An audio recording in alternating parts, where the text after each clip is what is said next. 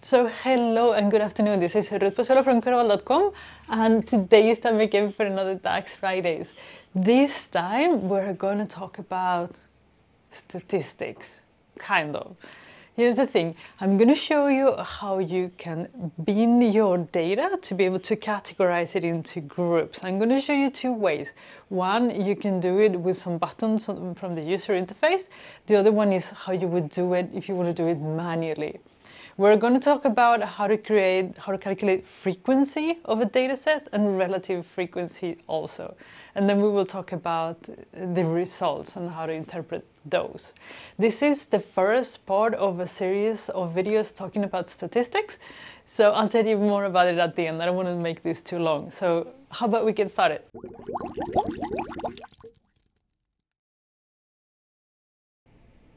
Okay, so what is binning? Binning is basically a fancy word for categorizing things. So you're putting things into buckets to make sense of them easier, okay? And you have two ways to do it. Number one, you pick the column that you want to do the binning on, you click on New Group, and you let Power BI do the job for you. So he's recommended you to have a bin size of 3 point something. You can change it to a whole number. And then it will create the interval for you. Let me change it to a table so you can see it, okay? Works beautifully. Now, what we are going to do here, I'm going to show you how to do it manually in case you have a specific formula you'd like to use and you would like to, do it by hand. And also I would like you to how to create like fancy labels when you're using numbers. And then we will do the frequency calculation and the relative frequency calculation and look at the data and see what we can find, what information is giving us. So the first thing we're going to do, we're going to create a column. And we're going to calculate how many bins we want, okay?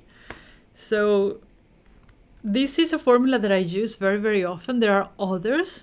I'm not saying that it's the best. It just works best for me and it's like super easy to remember. So it's count rows of our data set, rainfall. And then how about we do the shift enter?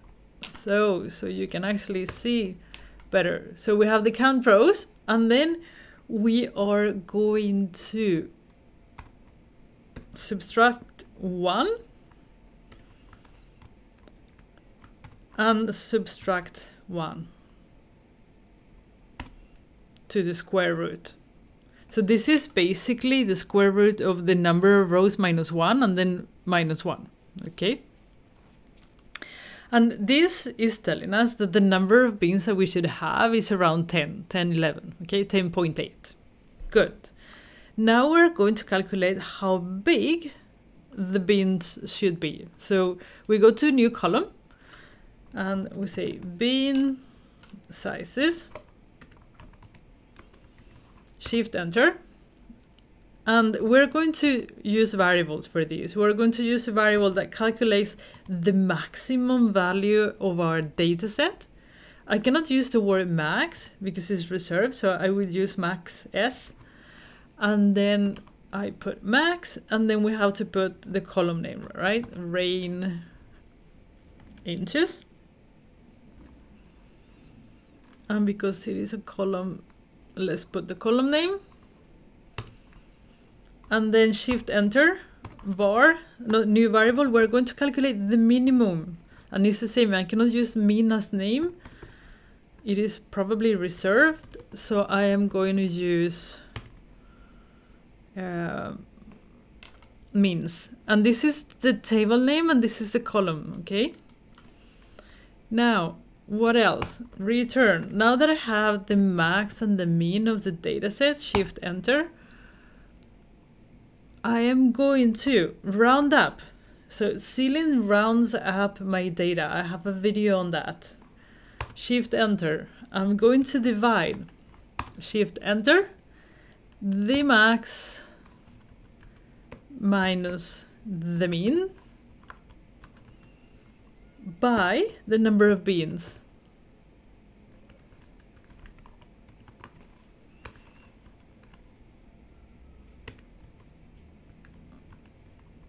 Okay. And I want to round it by 1. Also, round up. Okay, so now I have the number of bean sizes. And now what we're going to do is assign a bean number to each row. So depending on the value that it has, it should be on bean 1, 2, 3, 4, 5. So we do that with a new column. And this is bean number. Shift enter. We're going to round it down. We're going to shift enter, divide. Every time you're going to divide something, use divide, okay? Because then you will not have problems with divided by 0 and all that kind of stuff. So we're going to divide the rain inch column by the bean size.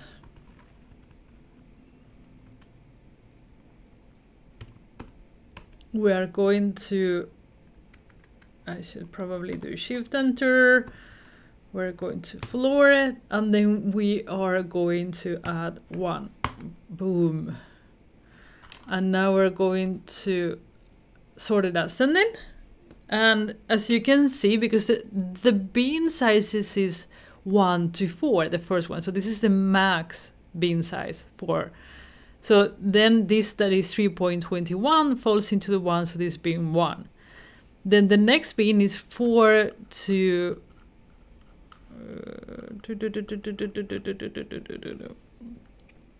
8. That's where we have it.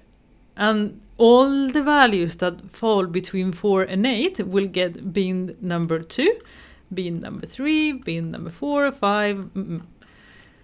So we could use these as a label, but I think it's not very intuitive. It's better to have bean names, new column, bean names, shift enter, ceiling to round up, shift enter, rainfall inch, bean number -1. So it's the bean number -1 times the bean size. Shift enter. So this is the first part, okay?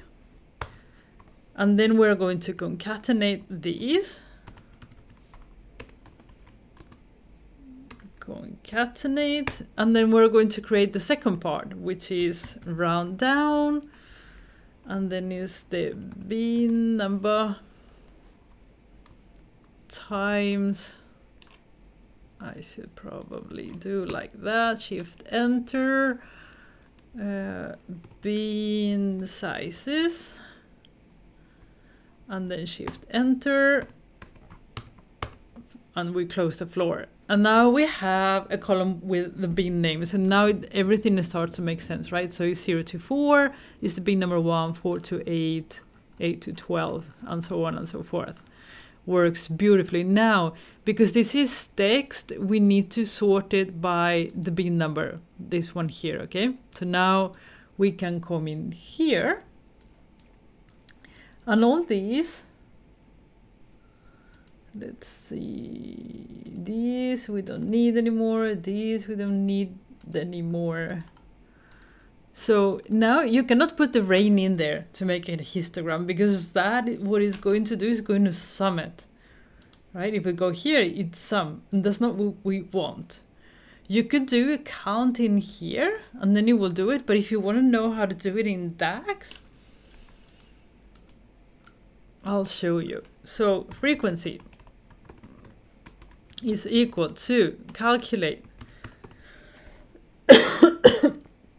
the count of the rain, what is it, inches, all except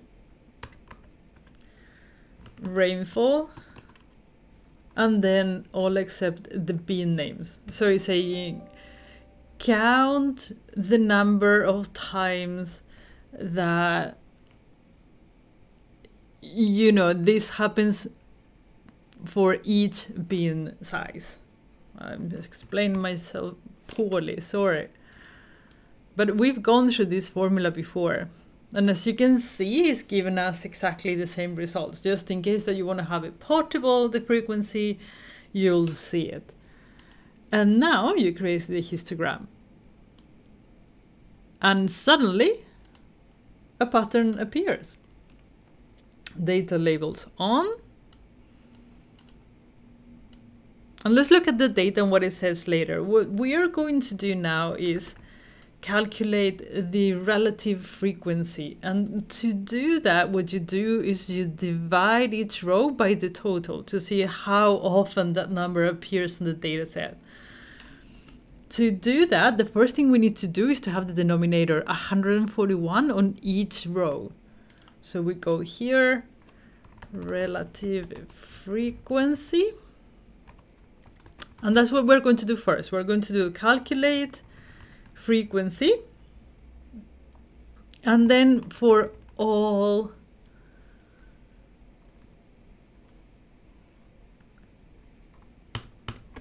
for the entire table, let's go and see what that does. You can see it's ignoring the filters here and it's taking the entire table. So it's giving us 141 for each row, which is exactly what we want.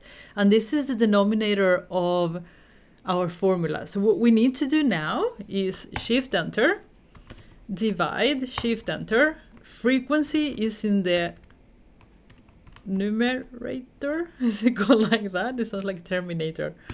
Okay, so here we have frequency divided by 141, and then it's going to give us 0 because we want to have percentages and no decimals. That's absolutely gorgeous.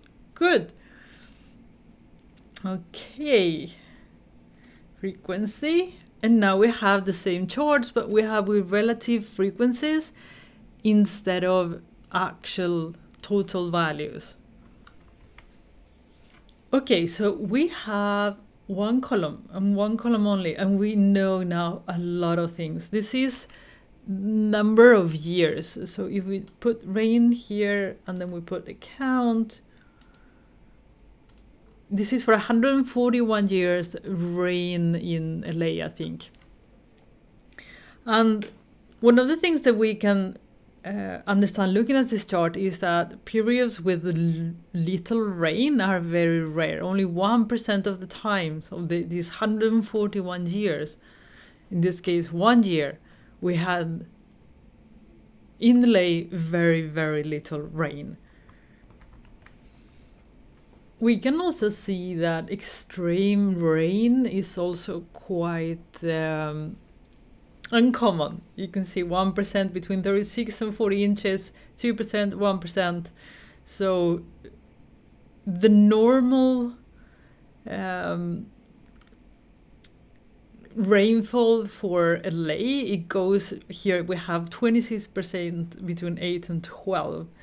So this is 26, 24, this is like 60% of the time it will be between 4 inches and 16 inches, okay?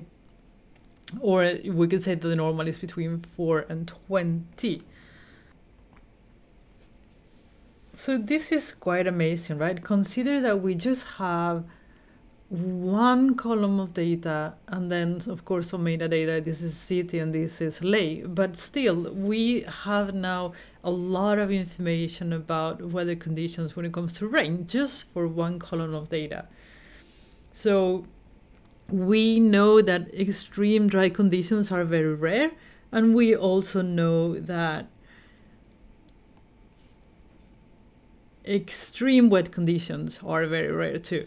Okay, so most of the time the rain, like 60, this is 60% and this is 80%, so 80% of the time the rain falls between 4 inches to 20. Okay, and we will talk about this on future videos, but as you can see, the data set is a little bit skewed, so it has a tail here from the wet side in this case. Okay, if it was normally distributed, the data, it will be symmetrical. Okay, so the tail here will be as long as the tail there. But we will talk about that in another video, okay? I think this is enough for today. Okay, so that was part one of a series of videos I want to do about statistics. I saw on this Business Application Summit that Microsoft team were going to release a profiler for the data where you can get, you know, the mean, the median, you can get the range, the mode, the max, the mean, and the standard deviation and all that stuff. And I thought it would be fantastic if you already have an idea of what those things are and what to use it for. So today was the first video. On the next DAX Fridays, we'll talk about the mean and the median and the average, which is quite interesting. And really important video if you are working with averages, okay? And then I will talk about standard deviation and the normal distributed data. After that, we'll see how those videos do, and if they're doing well, I can continue and going deeper into the statisticals. But again, the idea is just not to show you how to use the DAX formula only, but to show you how to interpret and how to use all those useful metrics that you can get for your data. So this is part one, and more to come. Let me know what you think about the idea, and I'll see you again on Monday. As usual, have a great weekend. Bye.